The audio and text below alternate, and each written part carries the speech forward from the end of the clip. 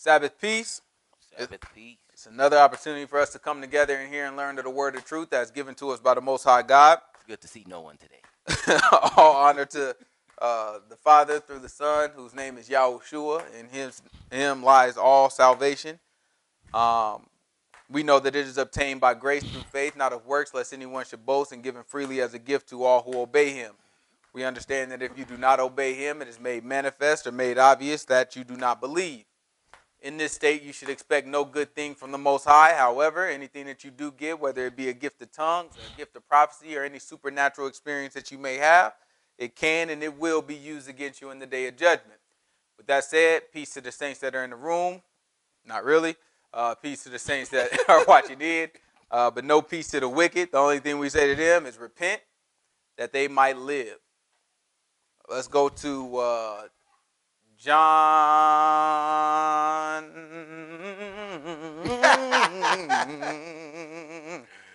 let's go to John Zahar. We're about to read the book. Why don't you relax? Let's go to John chapter 5, verse 26. My glasses are super dirty. It's John chapter 5, verse 26.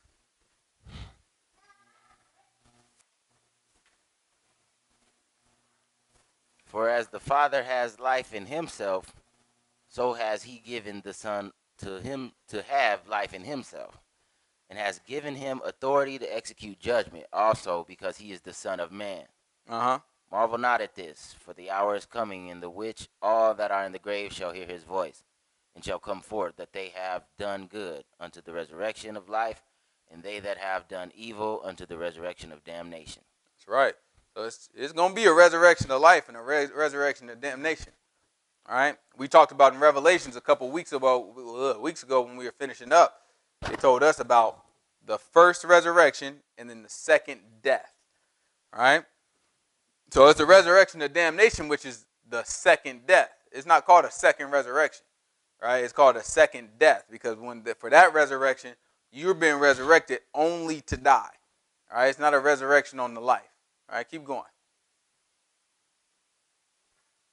I can of my own self do nothing. As I hear, I judge. And my judgment is just, because I seek not my own will, but the will of the Father which has sent me. If I bear witness of myself, my witness is not true. So listen to what he said. He said, if I bear witness of myself, my witness is not true.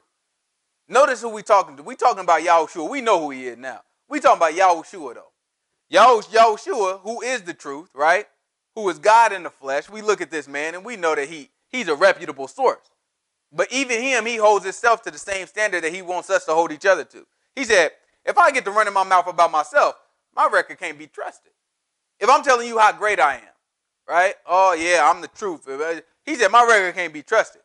You got to have, our law tells us how many witnesses? 2 or 3. You got to have at least 2 or 3 witnesses.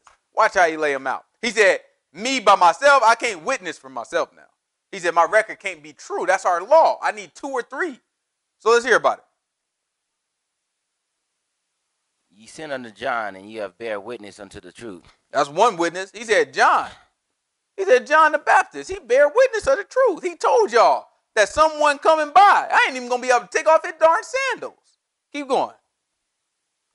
But I receive not testimony from man, but these things I say that you might be saved.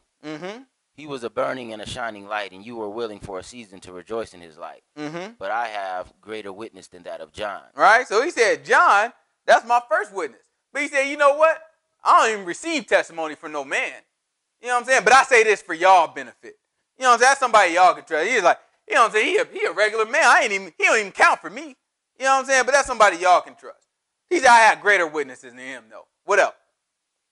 For the works which the Father has given me to finish, the same works that I do bear witness of me. He said the works, the miracles. He turns some water into some darn wine. Right? He walks on water. Right? He heals the sick. He raised people from the dead. Right? He said these things, he feed 5,000 people, 4,000 people. Right? He said these are the things that bear witness of who I am. He said those are my witnesses. What else? So that's 2 witnesses. He got John the Baptist. He got his miracles. What else? That the Father has sent me, And the Father himself, which has sent me, has borne witness of me. He said the Father himself. That's the third witness. He said the Father himself has borne witness of him. How? Ye have neither heard his voice at any time nor seen his shape. Uh-huh. And ye have not his word abiding in you, for whom he has sent, him ye believe not. Okay. Search the scriptures, for in them ye think you have eternal life. He said the Father bears witness of him through the scriptures. He trying to let them know, search the scriptures, because in them you think you had a promise of eternal life. But what happened? And they are they which testify of me. He said the whole time they were talking about me. We know what the scriptures are. Scripture is the Old Testament. He said the whole time they was talking about me. That's why we was able to look last week and look at Abraham. And we looked at Abraham's life, and we saw how Abraham's life testified to the Messiah. We wouldn't see it. We wouldn't see it unless the Messiah revealed these things to us and told us. Unless the apostles that was in his stead here on earth wrote these things down and explained it and started to reveal it to us. Other than that, it ain't like we about to pick up the book and read Abraham and be like, oh, look, that's Jesus. Ain't none of these Christians look at, hey, look, that's Jesus right there. You ain't seeing no darn Jesus because you don't know. As soon as the book is opened up to you and the prophets reveal it to you and the apostles reveal it to you, that's when you can look at it and you say, okay, now I understand what's going on. He said, search the scriptures. For in them, you think you have eternal life. But you know what? The whole time they're talking about me, talking about Yahushua. Right? Whole time they're talking about Yahushua. Right? So that's why that's where we left off last week, Genesis 21. That's why when we left off last week, we looked at it, we said, Yahushua told the men in John 8, we ain't got to grab it, but in John 8, we read it last week, how Yahushua told or it might have been 7, John 8, one of them, but he told the people in Judah, he was looking like, man, y'all ain't Abraham. I mean, y'all think y'all Abraham's seed, but Abraham rejoiced to see my day. He was glad. Abraham was happy to see my day. Right? So that's what we want to look at. We want to look at when was Abraham happy to see a day. And then we end off last week at Genesis 21, and we read how Abraham made a feast after Isaac was weaned. And I told you, I said, Isaac was Yahushua too. We showed you how Abraham was Yahushua, right? But Isaac was Yahushua too, and that's when he rejoiced to see his day. He was glad. He made a feast. So now we got to prove that out. This Genesis chapter 21, verse 1. Zahar. Boy. This is Genesis chapter 21, verse 1. And the Lord visited Sarah. Oh, give me a water. Thank you. And the Lord visited Sarah as he had said, and the Lord did unto Sarah as he had spoken. Mm-hmm. Sarah conceived and bare Abraham a son in his old age, at the set time of which God had spoken to him. All right, so the Most High God already promised to Sarah, whose name was Sarai in the past. He already promised to Sarah, he said, I'm going to give you a child. Right? They didn't believe him. They didn't believe the Most High God at first. Abraham did, but even he, at first, he had doubts. Right? And then he ended up actually giving her a child. Watch this. And Abraham called the name of his son that was born unto him, whom Sarah had bore to him, Isaac. And Abraham circumcised his son Isaac, being 8 days old, as God had commanded him. What day did Yahushua get circumcised? On the 8th day. That's a book. Book tell us, we can read right now in the New Testament, it say Yahushua got circumcised on the 8th day. How else he going to do it? That's what happened to Isaac. Isaac is the first person in the book recorded that got circumcised on the 8th day. Let's see, keep going. And Abraham was 100 years old when his son Isaac was born unto him. And Sarah said, God has made me to laugh, so that all that hear will laugh with me. Mm-hmm. And she said, who would have said unto Abraham that Sarah should have given children suck? Mm-hmm. For I have borne him a son in his old age. And the child grew and was weaned. And Abraham made a great feast the same day that Isaac was weaned. Right? So what you do at a feast? That's a celebration. He was happy. He was glad. He saw his day. He was like, man, my son is weaned. Right? Look at Yahushua. He just weaned. This is the seed. All right, we still got to prove it. That's Hebrews chapter 7. Hebrews chapter 7, verse 1.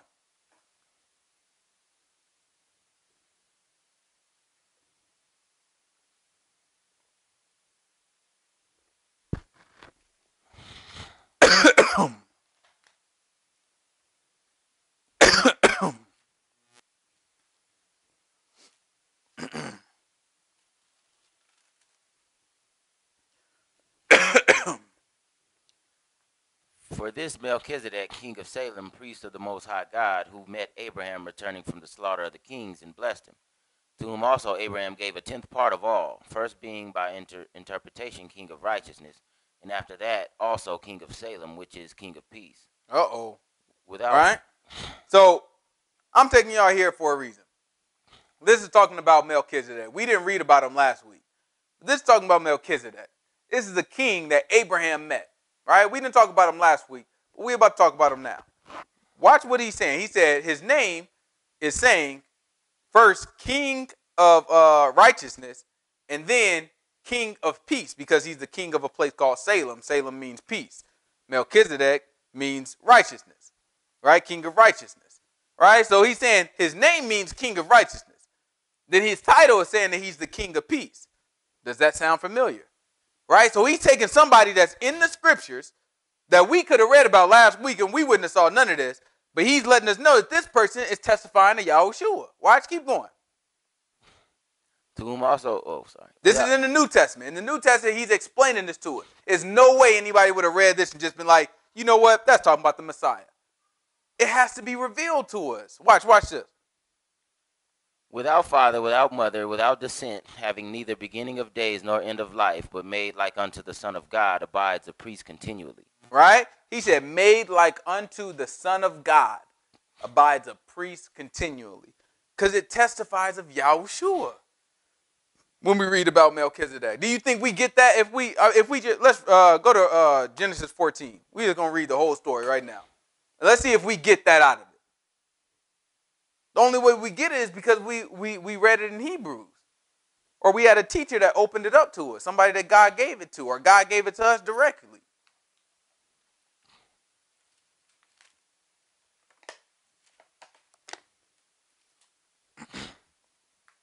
And it came to pass in the days of Amraphel, king of Shinar, Arioch, king of Elasar, Cherolorimer, king of Elam, and Tidal, king of nations, that these made war with Bera, king of Sodom, and with Bersha, king of Gomorrah, Shinab, king of Admah, and Shemeber, king of Zeboim, and the king of Bela, which is Zoar. Right, so you got about 5 kings on one side and about 5 kings on the other side, give or take. I don't know if I'm off on that number, but you got about 5 kings on each side, and they're going up war against. One side has Sodom and Gomorrah in it, and a couple other nations that surround them, right? So they're about to go up against each other and go to war, right? Let's hear about what happens now. All these were joined together in the vale of Siddim, which is the Salt Sea. 12 years they served Kedolamer, and in the 13th year they rebelled. And in the 14th year came Kedolamer and the kings that were with him, and smote the Rephaims and the Ashtaroth, Kernaim, and the Zumims in Ham, right? The Emims in Shiva, Kiriathim. Right? Some of those M's that we just read about, we're going to learn about later. We ain't going to get into it too much right now, but we're going to learn about how some of them M's that we just read about are actually descendants from the giants, the Nephilims, right? The giants that we didn't read it, but in Genesis chapter 6, it tells us there were giants in the land before and after the flood. Some of those that we just read about are descendants from those giants. Some of those end up being in the land of Canaan, and the land of Ammon, and the land of Moab. When Moses started to take us into the land, and then Joshua has to take over, some of these people were mixed in, and they descendants from them giants. It's important that we know that. We'll go over it when we get back into them times. Keep going. And the Horites in the mounts in their Mount Seir unto El Paran, which is by the wilderness. And they returned and came to En Mishpat, which is Kadesh, and smote all the country of the Amalekites, and also the Amorites that dwell in Hazar Tamar. Hazezon Tamar. And there went out the king of Sodom, and the king of Gomorrah, and the king of Admah, and the king of Zeboim, and the king of Bela, the same as Zoar, and they joined battle with them in the vale of Siddim, with Kedolamer the king of Elam, and with Tidal the king of nations, and Amraphel king of Shinar, and Arioch king of Elasar, 4 kings with 5. All right. So I guess it sounds like it's 4 against 5, right? So they went 4 against 5, and then they end up going against each other. So they at the battle right now. Let's see what else happened. And the vale of Siddim was full of slime pits, and the king of Sodom and Gomorrah fled and fell there, and they that remained fled into the mountain. And they took all the goods of Sodom and Gomorrah and all their victuals and went their way. And they took Lot, Abraham's brother's son, who dwelt in Sodom, and his goods, and departed. Right? So remember, well, I don't think we read it, but last week when we was talking about Genesis, and we saw that Lot came out with Abraham, we saw, or we would have saw that they split up, right? So Abraham asked him, what part of the land you want? And then Lot chose. And the part that Lot chose was Sodom, right? He chose that area, right? So he went over there and he started to live in Sodom. So when this war broke out and Sodom was involved in this war, Lot was one of the people that ended up being kidnapped. He got captured, right? Because Sodom fell. He was a citizen pretty much of Sodom. So then when Sodom fell, of course, he gets taken as a captive, right? So let's see. And they took Lot, Abram's brother's son, who dwelt in Sodom, and his goods, and departed. And there came one that had escaped, and told Abram the Hebrew, for he dwelt in the plain of Mamre the Amorite, brother of Eshcol, and brother of Aner. Mm-hmm. And these were confederate with Abram. All right? So you had these Canaanites that he dwelt with. They were confederate. In other words, they had an agreement with him, right? Like, all right, we'll mess with you. You do something, we with you, right? So they had confederate with him. So let's see what happens. When Abram heard that his brother was taken captive, he armed his trained servants, born in his own house, 318, and pursued them unto Dan. It's the real movie 300 right here. You read about the movie, this one, 318 soldiers, all born in this house. So the people that he was confederate with, he said, I'm not counting them. This is just the one born in my house, right? These Hebrews, right? He said, okay, for sure. Armed them up, trained them up. He said, let's go to war.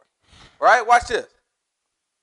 And he divided himself against them, and he and his servants by night, and smote them, and pursued them unto Hobah, which is on the left hand of Damascus. Mm-hmm. And he brought back all the goods, and also brought again his brother Lot, and his goods, and the women also, and the people. All right? So Abraham saved the day. He went out, and he got all of them. He killed all them folks, or at least chased them, the ones he couldn't kill. Right? 318 of his people, and then he was confederate with 2 other guys who had their own soldiers. And they all went out there, and did some work. They brought all the captives back, got all the spoil back, right? Watch what happens next. And the king of Sodom went out, and the king of Sodom went out to meet him after his return from the slaughter of Kedorlaomer, and the kings that were with him at the valley of Shaveh, which is the king's dale. And Melchizedek, king of Salem, brought forth bread and wine, and he was the priest of the Most High God. Who? Melchizedek. Here we go. Right? All we read, Melchizedek, and he was a priest of the Most High God. What happened next? And he blessed him and said, blessed be Abram of the Most High God, possessor of heaven and earth, and blessed be the Most High God, which has delivered thine enemies into your hand. And he gave him tithes of all. Right? So Abraham ended up giving him tithes. So tell me, who would have read that without knowing what Hebrews told us? Who would have read that and would have been like, that's talking about the Messiah? There's no way. The only way you do it is if God give it to you, if he gives it to your teacher, or if you learned it from one of the apostles. Right? That's the only way. That's what we're looking at. When we go through this book, yeah, it looked like it's just talking about Isaac and him being weaned, and then the Most High God, and then Abraham made a feast for his son. That's what it looked like. I'm telling you, what really happened is Abraham was glad to see Yahushua's day. Right? He rejoiced, and he was glad to see Yahushua's day. Just like Melchizedek just looked like some king who was also the priest, and he collect tithes. But at the same time, that was talking about Yahushua. Right? Melchizedek was Yahushua. All right, so that's what we try to do. We try to look at it, and we try to break down what we can find. It's Romans chapter 9. Let me show you how Yahushua is really Isaac. And Isaac is really Yahushua, I guess I should say.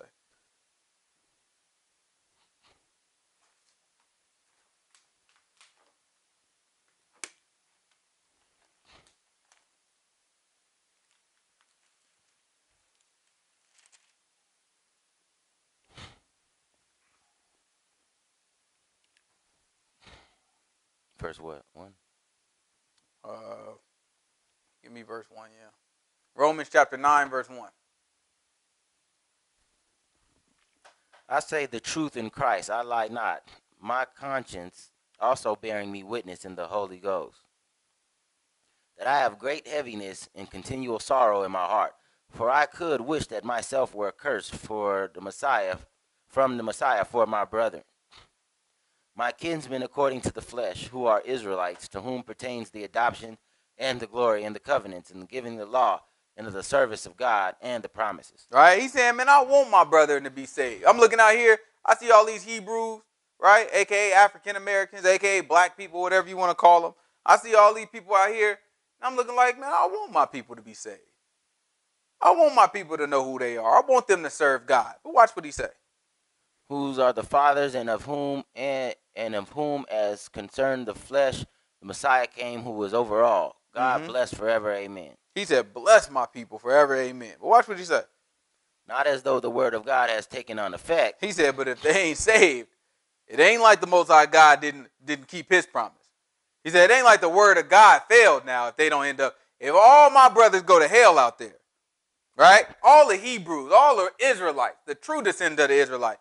He said, if any of them go to hell, or all of them ended up going to hell, it's not as if the word didn't take effect now, right? Let's read. For they are not all Israel which are of Israel. Uh-oh. What does that mean? He said, just because they of Israel, don't mean they of Israel, right? That thing don't make a whole lot of sense. Sound like something Aristotle said. What's his name, Aristotle? Yeah. You know what I'm saying? It sounds like something he said, to be or not to be. You know what I'm saying? What's his name? The dude that said that. I don't know, Shakespeare? Shakespeare. You know what I'm saying? Sounds like something Shakespeare said. You know what I'm saying? He's like, just because they of Israel don't mean they of Israel. He'll break it down for you. Watch this. Neither because they are the seed of Abraham. Uh-oh. So now we back to Abraham. Remember, we talking about Isaac, right? So now he's saying he's trying to explain his point, right? We have to get the context of what's going on, and then we can extract from it what the point that we making with the study, right? So the context of what's going on is he's trying to let people know, I love my brothers out there. Not all of them going to be saved, though. And even so, the word of God is still of effect. Just because y'all think they of Israel and they was born of Israel, don't really mean they of Israel, though. You know what I'm saying? And so now we got to try to figure out what does he mean by that. So now he's trying to explain. Even Abraham. Watch Abraham. Neither because they are the seed of Abraham are they all children, but in Isaac shall thy seed be called. Right? So he makes a point. He said, just because they are children or seeds of Abraham or descendants of Abraham doesn't mean that they're children of Abraham. Right?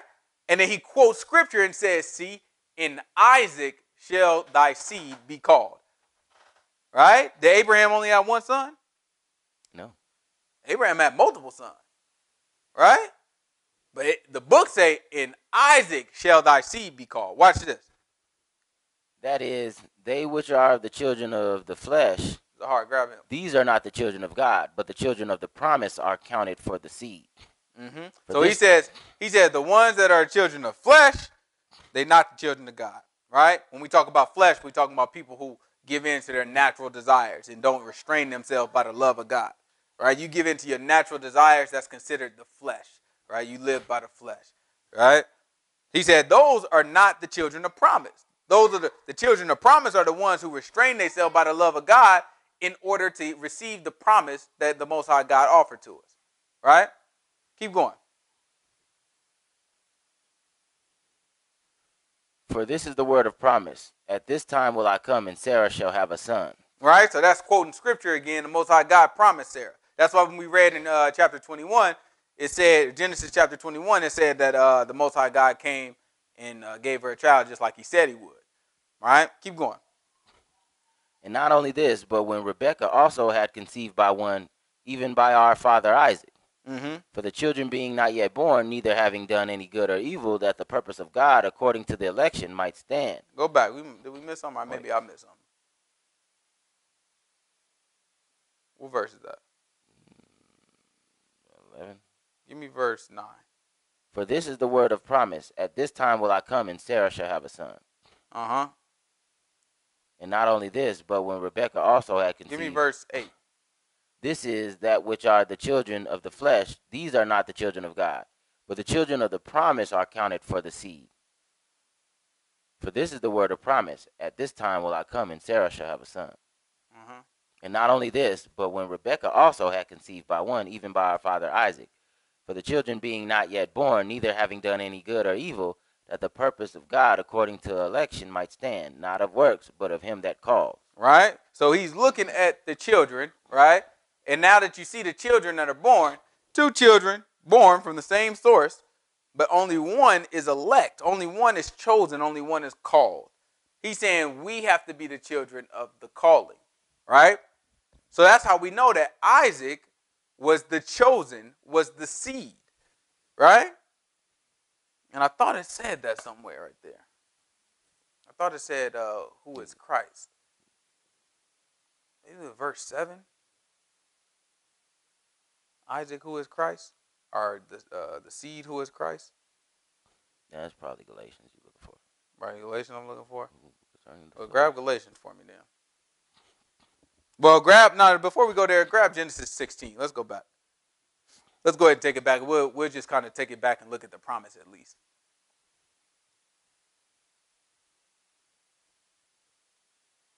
Genesis 14. Yeah, Genesis 16. The Genesis chapter 16. We're going to start at verse 1. We're going to look at the promise. So remember, Abraham came on the scene at technically Genesis 11. Most High God called him out Genesis 12. I think Genesis 13 is when they, I think they split up the land, him and Lot, Genesis 12 maybe. Then about Genesis 15 is when he gets his first promise.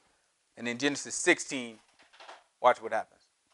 It's Genesis 16, verse 1. Now Sarai, Abram's wife, bare him no children, and she had a handmaid, an Egyptian, whose name was Hagar. All right, so he already promised her a kid. He promised Abraham a kid, rather. All right? This is how the children of flesh end up coming about. Watch this. And Sarai said unto Abram, Behold, now the Lord has restrained me from bearing. I pray thee, go unto my maid. It may be that I may obtain children by her. All right, so Sarai was looking like, I'm too old to have kids. I'm barren. I've never had kids. I was young and I didn't even have kids. Right? So she said, I've never had kids. What makes God promise you a kid? What makes me think that kid is going to actually come from me? That doesn't make sense. I'm your wife, sure, but the kid is not going to come from me, obviously, because I'm too old. So she's like, I got it. God promised you to have this kid. You need to have this kid. He promised the kid to you. Go ahead and go into my handmaid. Right? Go into my servant. She's the one who's going to have the kid. I own her, so technically that's my kid. That's our kid at that point, right? That's the logic she was using, right? This is how you get a child of the flesh, right? Because you get to moving too fast. God say something, you know what I'm saying? You hear these people that think some of them maybe really hear God speak to them, right? Let's just say for argument's sake, some of these people really hear God speak to them. God just speak to them and be like, that new house going to be yours, right? Because that's always the type of stuff that they hear. You know what I'm saying? That you're going to get that new job, making 6 figures, right? So they hear it, and they like, I got to make that happen somehow. So they get to moving too darn quick, doing type of shy and shady stuff just to make it happen. And then when it happens, that thing is not of God, right? Because they cut corners, because they see the promise, and they like, that's mine, right? And instead of saying, that's mine that God going to give me, they going to say, I'm going to get that, right? That's what they doing in the innocency of their heart. They don't know no better. They looking at it like they ain't got all the information that we got. They got way more limited information. All this stuff hasn't been revealed. We can look at them, look for their mistakes, and then we can learn from what their mistakes is and learn what's a sin and what's not a sin. Most High God hasn't revealed these things as sins to them yet, right? So he's looking at it. She's like, okay, well, go ahead and do it. Go for it, right? Let's see. Keep going. It may be that I may obtain children by her. And Abram hearkened to the voice of Sarai. Right? So he listened to his wife. She said, go ahead and go in. All right? Go ahead and go in. What's happening? And Sarai, Abram's wife, took Hagar, her maid the Egyptian, after Abram had dwelt 10 years in the land of Canaan, and gave her to husband Abram to be his wife. to her husband Abram to be his wife. Mm-hmm. And he went in unto Hagar, and she conceived. And when she saw that she had conceived, her mistress was despised in her eyes. And Sarai said unto Abram, My wrong be upon you. I have given my maid into your bosom. And when she saw that she had conceived, I was despised in her eyes. The Lord judge between me and you. And Abram said unto Sarai, Behold, your maid is in your hand. Do to her as it pleases you. And when Sarai dwelt hardly with her, she fled from her face. And the angel of the Lord found her by the fountain of water in the wilderness, by the fountain in the way of Shur, to Shur. And he said, Hagar, Sarai's maid, whence comest thou? And where will you go? And she said, I flee from the face of my mistress Sarai. And the angel of the Lord said unto her, Return to your mistress, and submit yourself under her hands. And the angel of the Lord said unto her, I will multiply your seed exceedingly, that it shall not be numbered for multitude. Mm-hmm. And the angel of the Lord said unto her, Behold, you are with child, and shall bear a son that shall call his name Ishmael. All right. So now the son of Hagar and Abraham, right? Still Abraham's son. His name was going to be called Ishmael. Right? Jump over to the next chapter. It's Genesis chapter 17. All right. So we saw that Sarah was like, all right, you know what I'm saying? This is how we're going to have to make this happen. Obviously, I'm too old. Go ahead and go into Hagar. I'll give her to you. And then now you can have a baby by her. She ends up conceiving. Then, you know what I'm saying, that jealousy starts to sit in. It's just like, man, I don't know what's going on. So they start to kind of fight with one another. Then Hagar was like, man, I'm out of here. So she just take off and leave. Most High God stopped her like, listen, take your butt back. Go ahead. You're going to have this baby. Call a boy named Ishmael. Right? He said, I'm going to make a great nation of him too. Right? So let's see. This is Genesis chapter 17. Jump down to verse 15. Just for time's sake. And God said unto Abraham, As for Sarai your wife, you shall not call her name Sarai, but Sarah shall her name be. So this is when her name changed. Remember, Abraham's name was Abram at first. And his name was changed to Abraham. And then he changed her name to Sarah. Right? From Sarai to Sarah. Right? Keep going. And I will bless her and give thee a son also of her. Yea, I will bless her, and she shall be a mother of nations. Kings of people shall be of her. Then Abraham fell upon his face and laughed and said in his heart, Shall a child be born unto him that is 100 years old? Right? So Abraham was like, man, that thing's silly. Remember, he already got Ishmael. He's like, that's crazy. All I did is got older. I was rolling dice getting the last one. He's like, you trying to tell me that I'm going to have a child. And then who else? And shall Sarah that is 90 years old bear? He said, do it make sense that she, being this old, is going to bear a child? He found that to be funny. He said, you know what? God, you sure got a sense of humor. He found that thing to be funny. That's why Isaac's name is Isaac. Isaac actually means laugh. Right? Because they both found it funny. They both laughed. At different times, they both laughed when they heard this promise.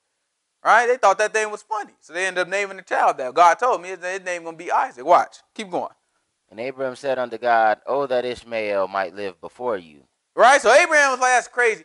Already got a son. You already fulfilled your promise. God, in his eyes, in Abraham's eyes, he's looking like, this is a miracle already. I'm old, and I had this son by Hagar. Right?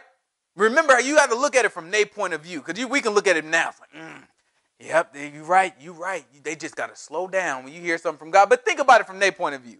The promise was given to who? Abraham. Not to Sarah, right? Yeah. It wasn't given to Sarah. So if you look at it, Sarah's like, well, I know my womb is shared. They both old. They both not supposed to be able to have kids. But it was given to Abraham. So Abraham's like, oh, I know I got something in the cannon then. I'm good. Because God told me I'm good. So Abraham's like, he confident. He like, let's do it.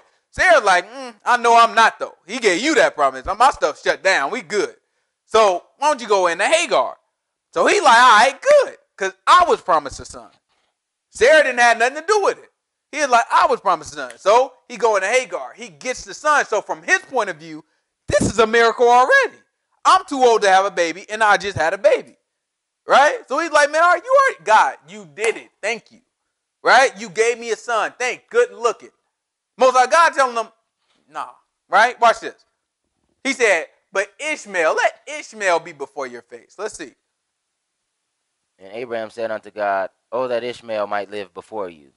And God said, Sarah your wife shall bear you a son indeed, and you shall call his name Isaac. And I will establish my covenant with him for an everlasting covenant, That and got with that. his seed after him. He didn't establish no covenant with Ishmael. That's why all these Muslims ain't in nothing. He didn't establish no covenant with him. He said Isaac is who's going to have a covenant.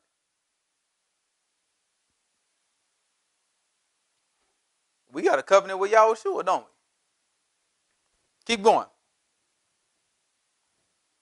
And as for Ishmael, I have heard thee. Behold, I have blessed him, and will make him fruitful, and will multiply him exceedingly. 12 princes shall he beget, and I will make him a great nation. All right, he said, I'm going to make him great too. But let's go back to Genesis 21. Right? So now you got Isaac and you got Ishmael. Both come from Abraham. Both of them come from Abraham. Right?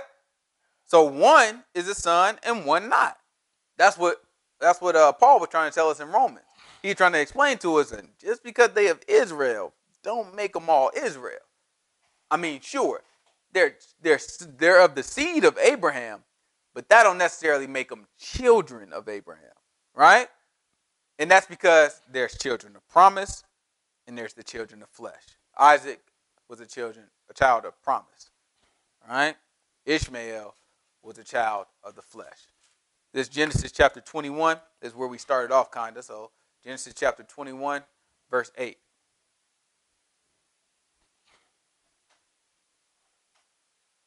And the child grew and was weaned, and Abraham made a great feast the same day that Isaac was weaned. Mm-hmm. And Sarah saw the son of Hagar, the Egyptian. That was when the Most High God was looking. Most High God was looking, and he saw Abraham was like, I'm glad to see it. He rejoiced, and he was glad to see Yahushua's day right there. Now watch this. And Sarah saw the son of Hagar, the Egyptian, which she had born unto Abraham mocking. Mm-hmm. Wherefore she said unto Abraham, cast out this bondwoman and her son, for the son of this bondwoman shall not be heir with my son, even with Isaac. That got that. So after that, Sarah solidified it. She's like, let me just make something real clear. This boy ain't going to be no heir with my son. Isaac got the promise. God said it. Get this boy and that bondwoman out my house. Right? So she had to leave. She told him to leave. That's what she was telling to Abraham. What do you think Abraham? I mean, think about it. This is technically Abraham's first son. The first son, he didn't even know he was able to have a son. Yeah, you think this is going to go over with Abraham? Like, woman, if you don't get out my darn face, get over it. You got your son, she got hers, be quiet. You the one, it was your idea. Let's just roll. Right? Surely that's what was going through his head. Let's see what happened, though. And Sarah saw the son of Hagar the Egyptian, which she had born unto Abraham. Wherefore she said unto Abraham, cast out this bondwoman and her son, for the son of this bondwoman shall not be heir with my son, even with Isaac. Mm-hmm. And the thing was very grievous in Abraham's sight because of his son. He said that thing was grievous in his sight because of his son, because of Ishmael. He said that thing was, that's my oldest boy. He said that thing was real grievous in his heart because of his son. What happened? And God said unto Abraham, let it not be grievous in your sight because of the lad, and because of your bondwoman. And all that Sarah has said unto you, hearken unto her voice, for in Isaac shall your seed be called. He said, pay attention to everything your wife just said. Go for it. Do it. He said, listen to everything your wife just told you to do. Because in Isaac, the seed is going to be called. In Isaac, the seed is going to be called. That makes him a child of promise. The other child just got kicked out. That means he's cut off. He was no longer a child at that point. All right? He is no longer a child. Right? And that's the difference between the child of the promise and the child of the flesh. The child of the promise makes Isaac Yahushua. Right? He becomes the seed of the covenant. Right? Just like when Yahushua went up, Satan got cast out. That's right. When Yahushua went up, Satan had to get his butt up out of there. That thing was done. Right? I get up, but your boy got to get out of here. Both of them can't be there at the same time. It's the child of promise. How Satan going to be there? How the dragon going to be roaming around? Angels got his butt up out of there. They had to fight. Angels said, you got to get your butt up out of there. There was books say no place anymore found. I mean, there was no place anymore found for him there or something like that. Right? He had to go. That's it. Right? Go to Galatians. I think it's 4.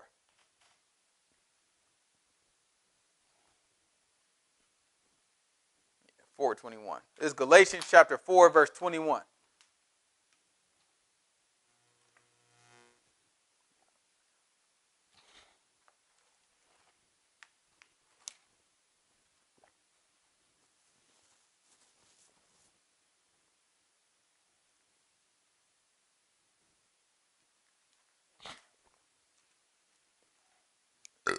Excuse me. This is Galatians chapter 4, verse 21.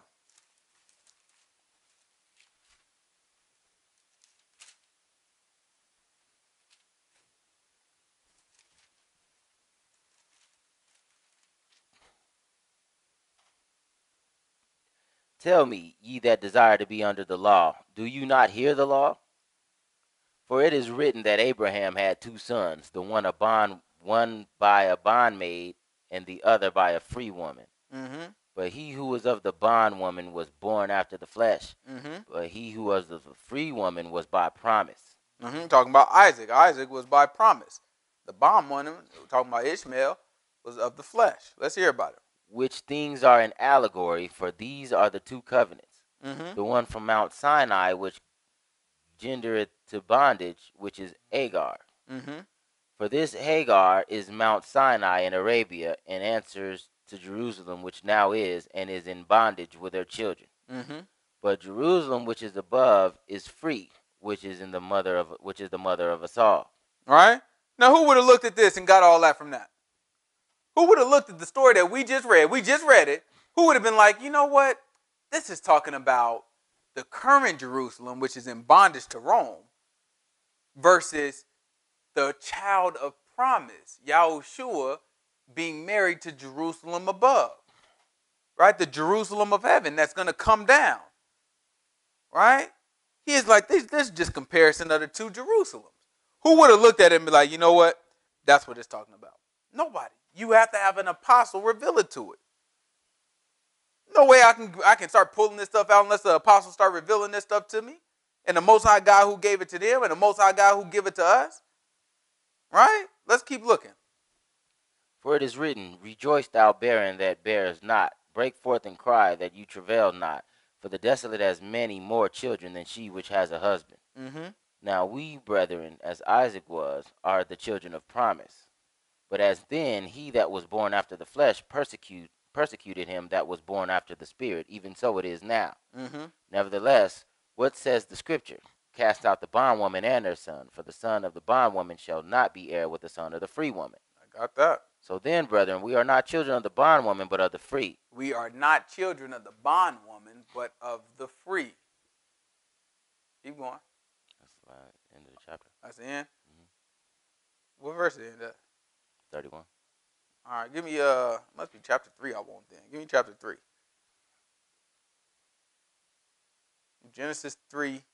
Galatians 3, verse 14.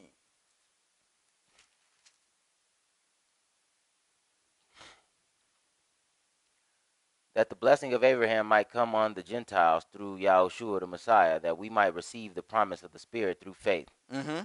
Brethren, I speak after the manner of men, though it be but a man's covenant, yet if it be confirmed. This is what I want. Yeah, this is what I want. He said, though it be but a man's covenant, what? Yet if it be confirmed, no man disannuls or adds to it. Uh-huh. Now to Abraham and his seed were the promises made. He said not, and to seeds as of many, but as of one. He ain't talking about one seed. He said, I ain't talking about a whole bunch of seeds.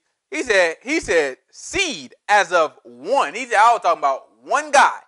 Let's see what guy he was talking about. Until your seed, which is Messiah. He said, which is who? The Messiah. That thing got to be the Messiah. So if the promise was given to Abraham and to his seed, which was talking about one, and only one child came from Abraham that was of the promise, I'm telling you, Abraham saw Isaac, and he said, man, I'm glad to see Yahushua's day.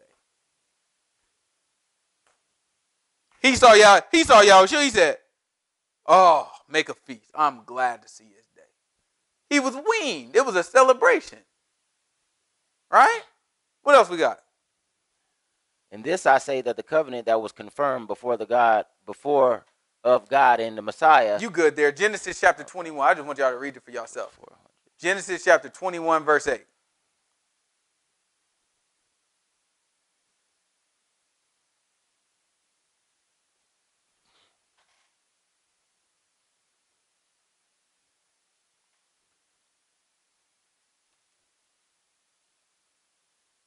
I just want everybody to see for themselves that Abraham saw Yahushua day and he was glad. He rejoiced and he was glad. And the child grew and was weaned, and Abraham made a great feast the same day that Isaac was weaned. Right? And then right after this, what did we just read right after this? What happens right after this? Sarah kicks out Hagar. The child of the flesh, you get your butt out of here. Only my boy. Everybody else, get away. Right? Only my boy. Right after this.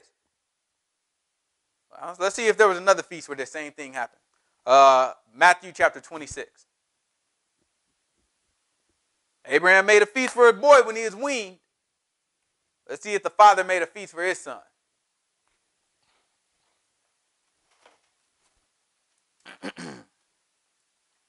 It's Matthew chapter 26.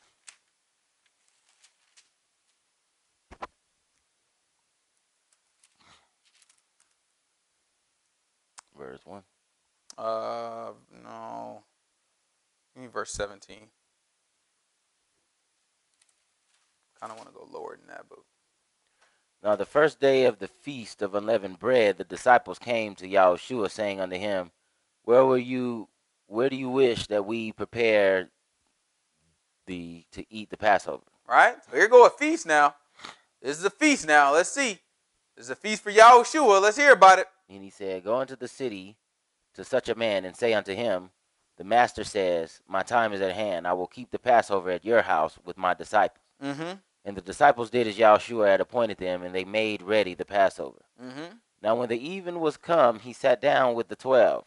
And as they did eat, he said, Verily I say unto you, that one of you shall betray me. Mm-hmm. And they were exceedingly sorrowful, and began every one of them to say unto him, Lord, is it I?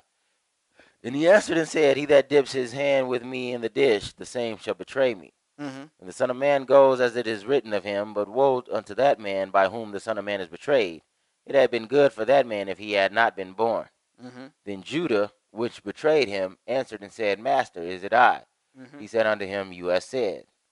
And as they were eating, Yahushua took bread and blessed it and brake it and gave it to the disciples and said, Take, eat, this is my body. Mm-hmm. And he took the cup and gave thanks and gave it to them, saying, Drink ye all of it.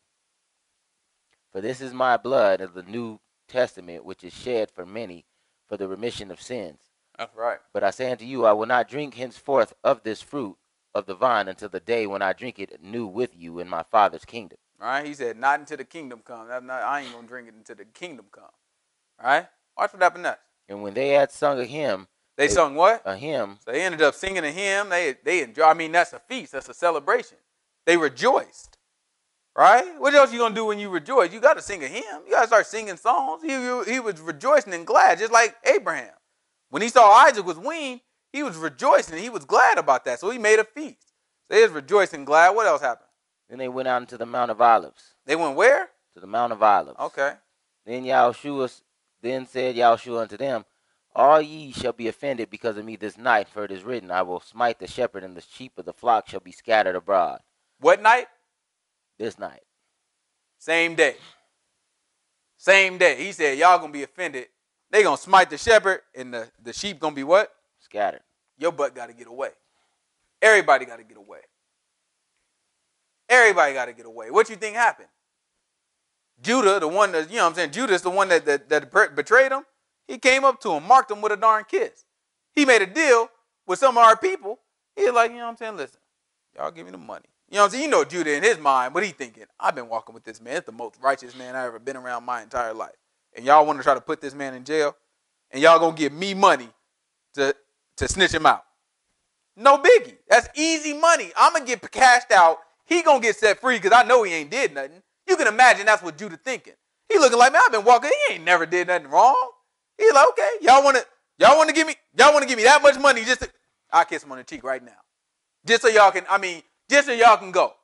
He cashed out. He take the money. He's like, okay, I'll show you where he is right now. Kiss him on the cheek like, hey.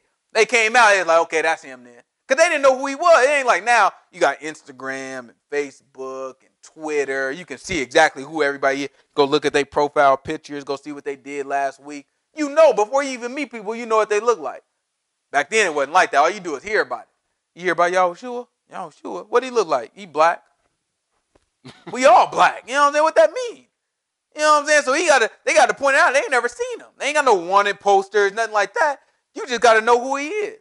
So he went out there, you know what I'm saying, kissed him on the cheek. Then they did, okay, that's the one. All right. So they came out and they got Yahushua. So it was a little skirmish. Everybody ran. Yahushua was left alone. Later on, Judas ended up killing himself because he saw that they were going to put him to death. When he saw that they were going to put him to death, he felt guilty. He said, my hands have innocent blood on them. He didn't expect for them to kill him, right? His expectation, they put him in jail, they're going to let him go. He obviously didn't expect it because he was looking like, once he saw they were going to kill him, he's like, what the heck? And he killed himself because he felt guilty about that, right? That's how these things happen. That's how decisions of the flesh can go wrong. He looking at it like, oh, that's all going to turn out right. But his motive was just getting money. That's what his motive was. That makes it a decision of the flesh. That's how the Most High God has set you up. Right? We look at these things. Yahushua got everybody off from around him. Just like Isaac. He had his feast. Right afterwards, get that bondwoman up out of here. And her son. Get they butt out of here. Everybody have to scatter. What else they going to do? He had to be Yahushua. There ain't no other way around it. Keep going. Let's see. Where we at? Matthew, what verse? We on 32. 32. Give me Genesis. Give me Genesis chapter 25. A lot of people think Abraham only had Ishmael. He is the only one that had to get loose. Abraham has some more sons now. Let me tell y'all about them. It's Genesis chapter 25. Then Abraham took a wife, and her name was Keturah. Right? So this is after Sarah died. After Sarah died, Abraham got him another wife. Right? Let's hear what happened with Keturah and her son. And she bare him Zimran, and Jokshan, and Medan, and Midian, and Ishbak, and Shua. And Jokshan begot Sheba, and Dedan. And the sons of Dedan were Ashurim, and Lethushim, and Lethumim. And the sons of Midian, Ephah, and Epher, and Hanok, and Abida, and Elda. All these were the children of Keturah. So that's 7 sons who also had sons. Right? Let's see what happens. And Abraham gave all that he had unto Isaac. He gave all he had unto who? Isaac. He gave everything he had onto Isaac. Sarah dead and gone. But remember when Sarah said something? She said, this boy will not be an heir with my son. And the Most High God said, listen to everything your wife just said. What you think Abraham was going to do? Well, technically, she wasn't talking about these boys. She was just talking about Ishmael. No. When the Most High God tells him to listen to everything his wife said, Abraham do everything God say do. Everything God say do. He held on to that thing. He said, okay, but that's it. He gave everything he had. Nobody going to be an heir with Isaac. He gave everything he had to Isaac. And then after that, let's see what happens. But unto the sons of the concubines which Abraham had, Abraham gave gifts and sent them away from Isaac his son, while he yet lived eastward unto the east country. He said, while he was still alive, he said, all y'all get away from Isaac. He sent them away. Ain't that what it said? He had to scatter them. Because he had to be Yahushua. Isaac is Yahushua. He's in there, man, all y'all get away from this boy. What you talking about? It's crazy. He's the promise. The covenant is with this boy. So he got them all out of Dodge. All right? That's the faith that Abraham had. To even look, I mean, he was just a faithful person. And faith, all faith is, what is faith? All faith is obedience to the Most High God. That's all it is.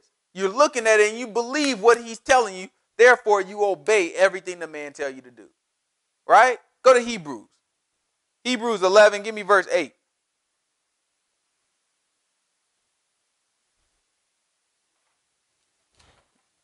We can sit here and run our mouth and we can criticize Abraham like, yeah, you know what I'm saying? He went into Hagar. You know what I'm saying? He went into Hagar and he, you know what I'm saying? He had Ishmael. We can run our mouth. God ain't never told him not to do that. God tell us not to do our foolishness. We got clear book saying don't do our foolishness. We ain't got no book saying God told Abraham not to do it. Everything Abraham was told to do by God, he did it. And that's book. Right? We can't compare ourselves. You can call, oh, well, you know, he tried to deceive people and say it was his sister. Book say it was his sister. Book say it was his sister. He didn't tell no lies now. Well, I mean, still, he was being deceptive and all of that. Book didn't say he couldn't do it. Anything the Most High God told him to do, he did it, even to the point of giving up his first son, who he thought was a miracle. He's like, okay, well, you know, I can get him, you know, listen to everything your wife said. Okay, well, you know what I'm saying? Well, y'all got to go. What are you going to do? Most High God told him, listen to his wife. What are he going to do? He held on to that even after she was dead. Try to compare yourself to no darn Abraham. Abraham wasn't no darn sinner. This is Hebrews chapter 11, verse 8. These people, how you looking at Abraham like he is a darn sinner. Even Abraham made mistakes. Yeah, okay. He ain't disobeyed God, though. This thing be so disrespectful. Yo, but disobeyed God. Continuously. And then proclaim out of your own darn mouth that it's impossible to stop. You ain't no darn Abraham. You done lost your mind. Don't even compare yourself. Don't even put yourself in the same darn sentence. Talking about Abraham made a mistake. You can do it too. Oh, please. You cut that stuff out. You ain't even in the running with Abraham. You ain't nowhere near Abraham. That's our father. This is Hebrews chapter 11. Let's talk about the faith of Abraham. By faith, Abraham, This is chapter 11, verse 8. By faith, Abraham, when he was called to go out into a place which he should after receive for an inheritance, obeyed, and he went out, not knowing where he went. By faith, he sojourned in a land of promise, as in a strange country, dwelling in tabernacles with Isaac and Jacob, the heirs with him to the same promise. For he looked for a city which had foundations, whose builder and maker is God. Through faith also Sarah herself received strength to conceive seed, and was delivered of a child when she was past age, because she judged him faithful who had promised. Therefore sprang up there even of one in him as good as dead, so many as the stars of the sky in multitude, and as the sand which is by the seashore innumerable. These all died in faith, not having received the promises. All right? So we look at these things and we see the faith. The Bible recognizes the faith of Abraham. Right? And I'm telling you, faith just means that you do what the man say. Go to Genesis chapter 26. Genesis chapter 26, verse 1.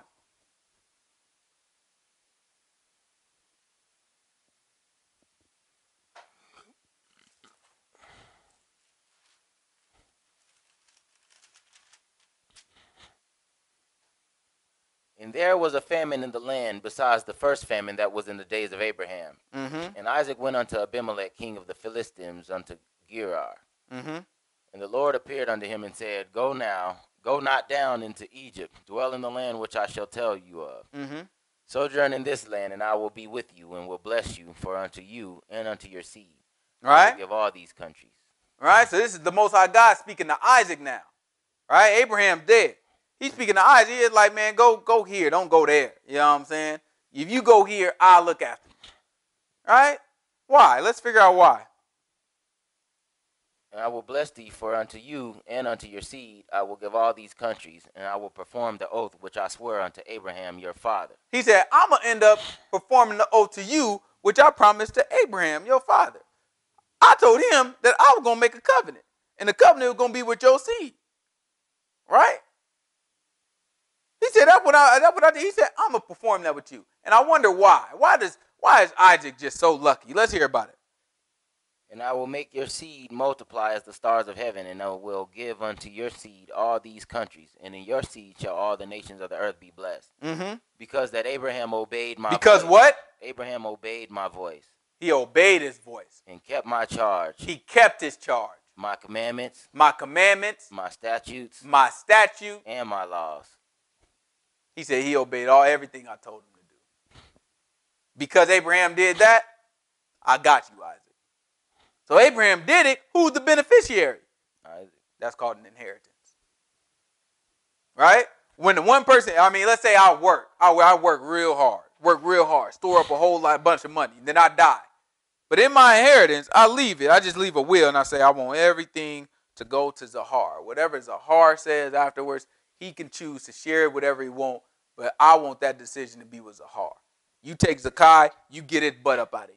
You get it butt up out of here. I want it to go to Zahar. Right? If that happens, right, then who gonna get it after I die? Zahar. Right? Did he work for any of it? No. I did the work.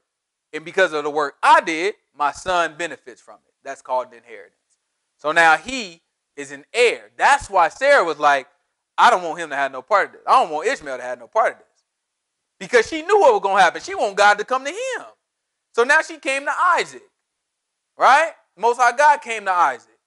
Most High God is like, okay, let's deal with this. You know what I'm saying? Let me explain to you what's going on. If you do what I tell you, I'm going to stick it to you just like I said I was going to give it to Abraham.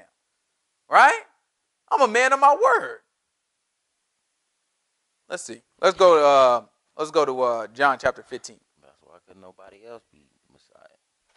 They ain't keep the commandment. All of them fell short. It's John chapter 15. We'll have to start at 1. Let's jump on down to verse 9. Is it Acts? John. John chapter 15, verse 9. Show y'all the importance of keeping the commandments. A lot of people, that's just rituals and laws and all that. See, God ain't about that. God he wants you to know him from his spirit. Mm-hmm. You running a whole lot of mouth. We just read in the Old Testament, he said, Isaac could get in this because Abraham kept all my law, statute, and commandments. Okay. That's Old Testament, though. It's New Testament. As the Father has loved me, so have I loved you. This is John chapter 15. We're about to read into verse 10. Continue ye in my love. Mm-hmm. If you keep my commandments, you shall abide in my love, even as I have kept my Father's commandments and abide in his love. Just like the man just told y'all. Just like the brother just told y'all. He said, because Yahushua kept his commandments, that's why he the only one that can be Yahushua. Don't make sense. He said, I kept the Father's commandments now. If you keep my commandments, you'll stay in my love. Just like I kept the Father's commandments. He said, I kept what the man told me to do. Man come up here, he tell me to come to this place. I can't. Man tell me to hang up on the cross. I'ma hang. He tell me to get up, guess what I'm going to do? I'm going to complain about how I'm still sleepy. I got my butt up on the third day and not a minute late. What else he going to do? He said, I'm going to do what the man told me to do. That's it. Right? He said, if you keep my commandments, you'll be all right. Let's see. These things have I spoken unto you, that my joy might remain in you, and that your joy might be full. Let's hear about how commandments is done away with. How God don't want that no more. Let's see. This is my commandment, that you love one another as I've loved you. See, that's what it's about. It's just love. That's a commandment. It better be about love. That's a commandment. Let's keep reading. God just wants you to have a personal relationship with him. Okay, let's hear how you get that personal relationship. Greater love has no man than this. How do you love a person the best? Let's hear about it, y'all. Greater love has no man than this, that a man lay down his life for his friends. The best love you can give a person if you give your life for him. Yahushua did. Let's see. Ye are my friends if ye do whatsoever I command you. He said, you want a personal relationship with him? Do what I say. That's his words, not mine. A lot of these people will make up stuff and tell you just want a personal, they don't never define it for you. They ain't going to tell you what a personal relationship. What is a personal relationship? Just ask them. What is a personal relationship? You just have to feel them in your heart. Yeah, okay, that's indigestion. Right? You want to look at it. What is it? Tell me specifics. How do I know that this is not fake? How do I know? How can I separate what I'm doing from somebody who just has a good imagination right next to me? How do I know? Ask them the question. Ask for specifics. I bet you they can't answer them. They're going to give you a whole bunch of hoopla. Right? The book is very specific. He said, you want to know if you my friend or not? You want to know if you got a personal relationship or not? Do what I say. It's that simple. That don't feel all glorious to people, though. They don't like that. That thing too stringent. They like, oh, no. I don't think that's the God I want to serve. That's all right. Don't serve him then. Don't trick yourself into thinking you serving him, though. And you serving a myth. Right? You serving a darn myth. He said, greater love has no man than this, that he lay down his life for his friends. We all know Yahushua laid down his life, right? He's saying, if you keep my commandments, you my friend.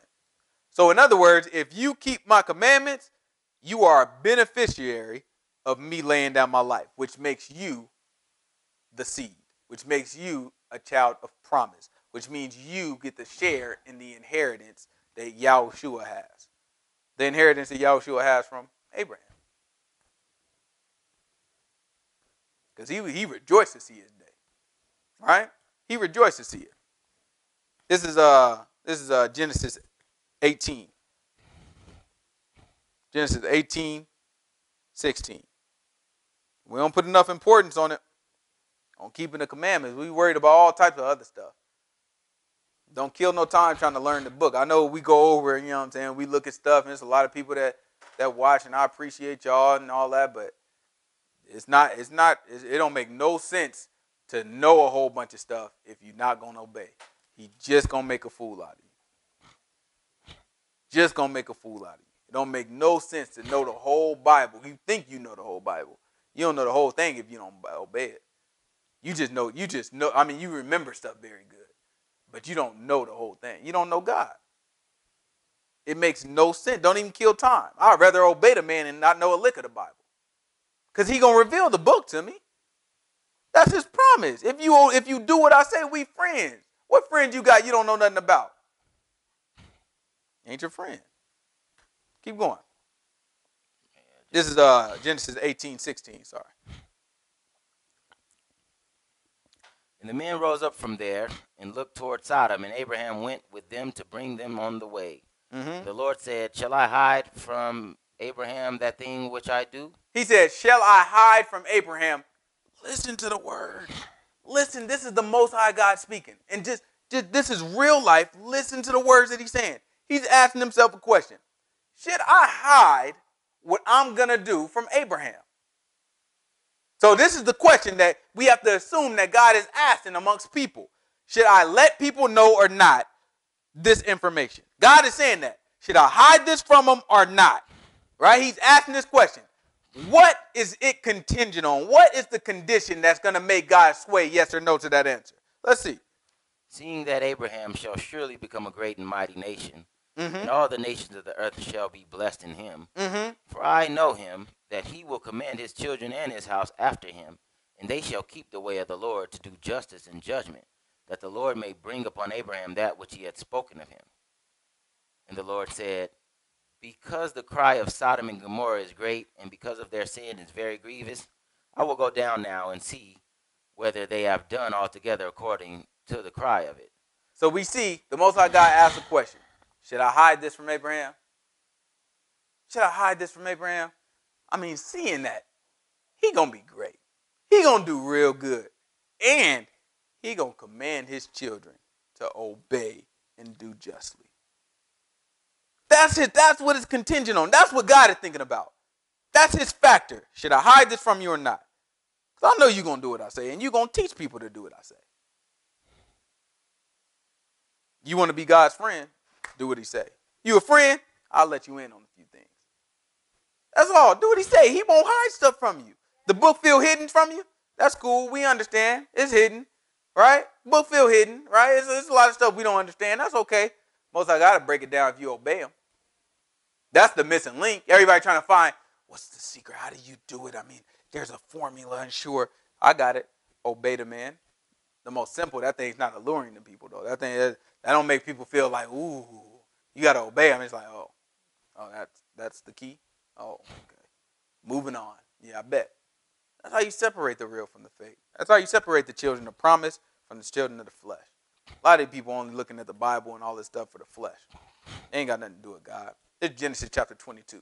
Watch the obedience of Abraham. Most High God already knew he'd do. That was Genesis 18 we just read. Most High God knew it. Genesis 18, before Isaac even came into the picture. Most High God knew, I'm going to make him great. And the man going to teach his kids to do everything I told him to do. Right? Genesis what? This is Genesis chapter 22. Let's watch the faith of Abraham. And it came to pass after these things that God did tempt Abraham and said unto him, Abraham. And he said, Behold, here I am. Mm-hmm.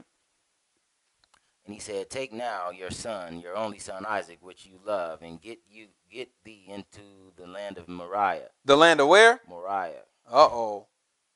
The land of Moriah. Right? And offer him there for a burnt offering upon one of the mountains which I will tell thee of.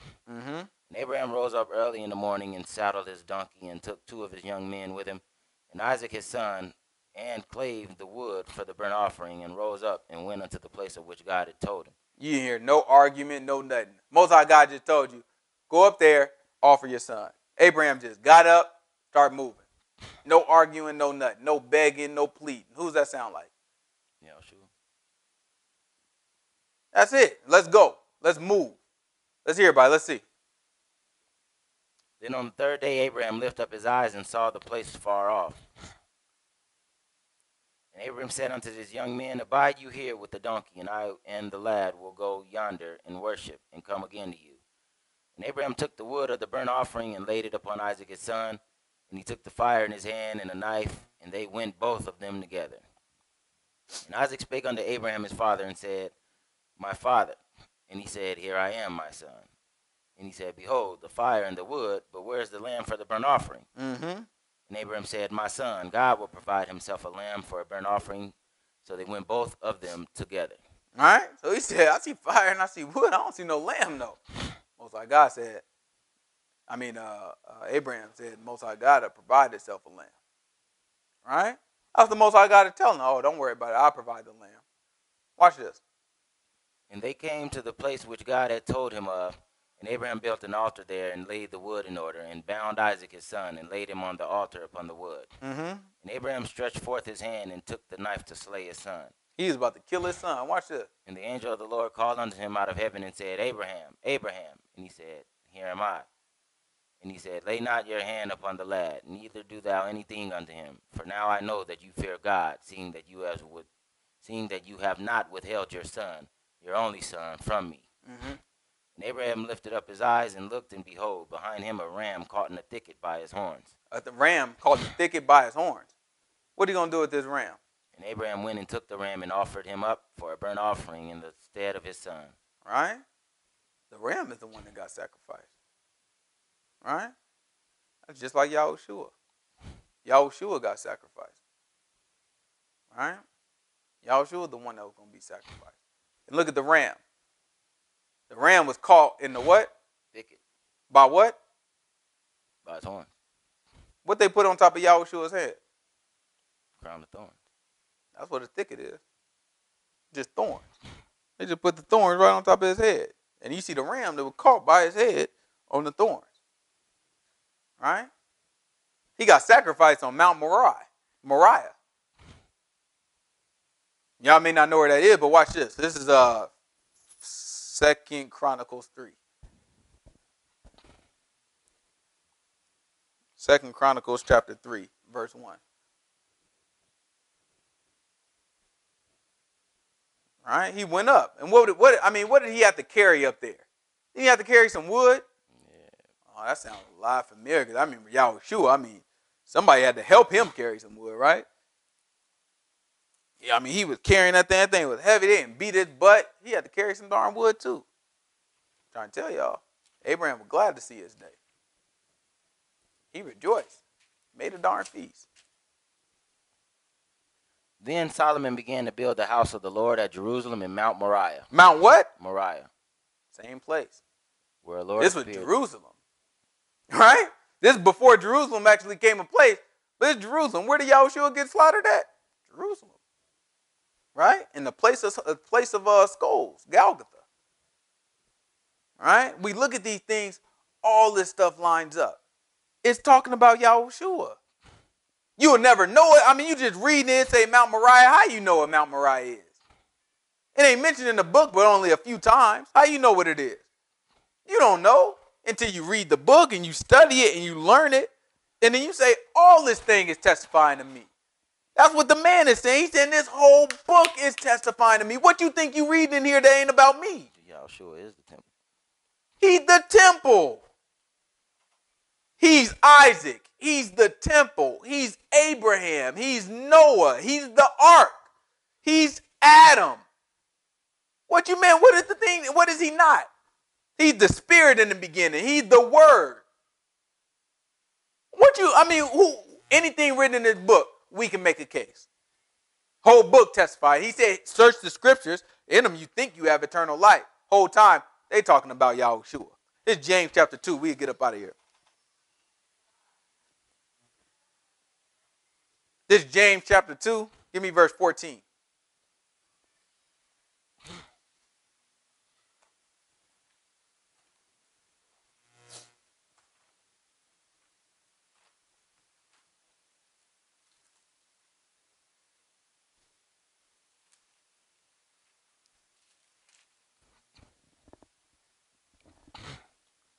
What does it profit, my brethren, though a man say he has faith and have not works? Can faith save him? A lot of y'all just running y'all mouth about faith. Your mouth say you got faith. He said, what does it profit? He said, what profit is it if you just running your mouth and saying you got faith? He says, your faith going to save you if all you say is, you say you got faith. You say you believe in God. You say you're a born again believer. Right? You say you're a good Christian. He said, oh yeah, you run your mouth. He said, but is that going to profit you? Let's see. If a brother or sister be naked and destitute of daily food, and one of you say unto them, depart in peace, be you warmed and filled, notwithstanding you give them not those things which are needful to the body, what does it profit? He said, man, y'all stuff is profitless. You sit here and y'all look, you be warm. Go in peace. You be warmed and you be filled. In the name of Jesus. Just sitting there praying over somebody. I pray that God fills your belly with good food and that you were covered in all the hottest blankets. You know what saying a good prayer over these people and then send them away. But he said, but you don't give them what they need. He said, what profit is it? Let's see. Keep going.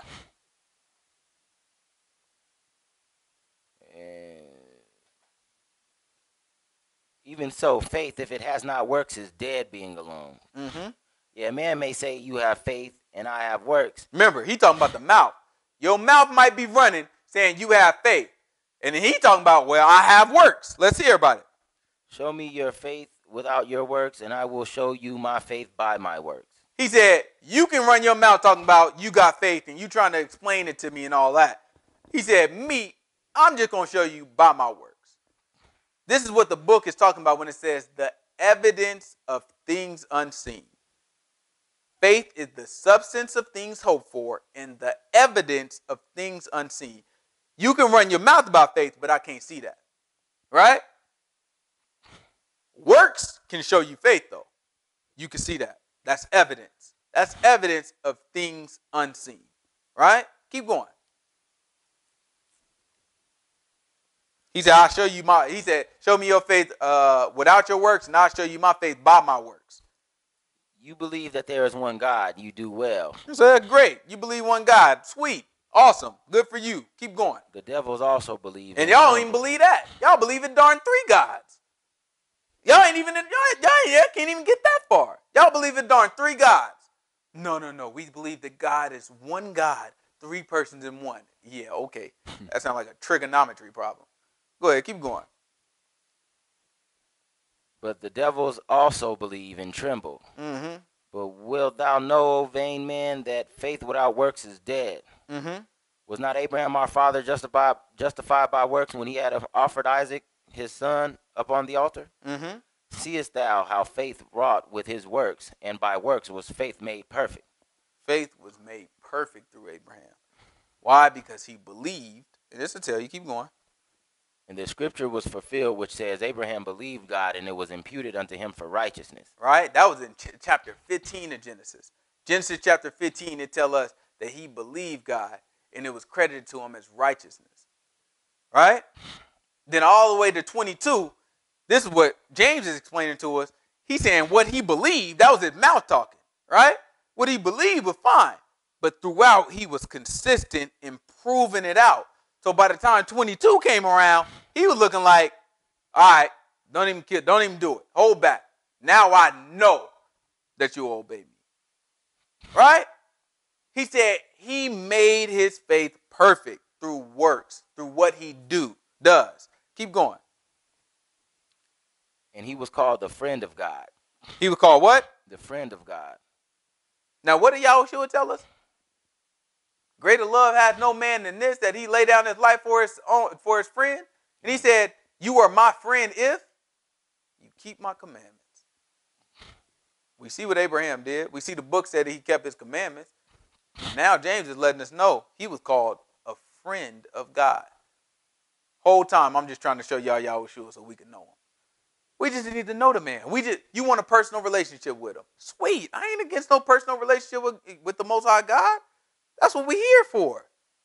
But let's do it the way the books say do it. Let's not just imagine that we have a personal relationship and then he's telling me something, but he ain't told T that. Now, that don't make no sense. You got a personal relationship is because the same thing T being told, I'm doing. And the same thing I'm being told, T doing. That's it. We all being told the same thing and we all doing the same thing because we align under one God. That's it. Not no multiple gods, not under this wild stuff, not no Jesus the Son and the Spirit, the Holy Spirit and God the Father, all three. No. One God, and now we obey the man's son. That's it. And he is God. And he Abraham. Right? And he Isaac. And he Noah. And he Adam. Right? And he the rock in the wilderness. Right? All these different things. We look at he New Jerusalem. He old Jerusalem too. And he the temple. Right? We gonna look at all these different things. We gonna look next week. Isaac gonna have two sons. I'm gonna show y'all how he both of those sons. How he gonna be both of them? I'll show you. He both of them. Right? At different times, he gonna be both of them. The whole book is talking about the man. He's talking about the man. That's what we have to do. We have to look into the book and we have to be able to realize that the whole thing is talking about Yahushua. And that's how we know him.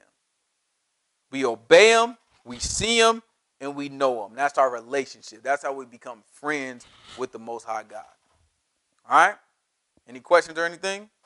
T? Let's pray out.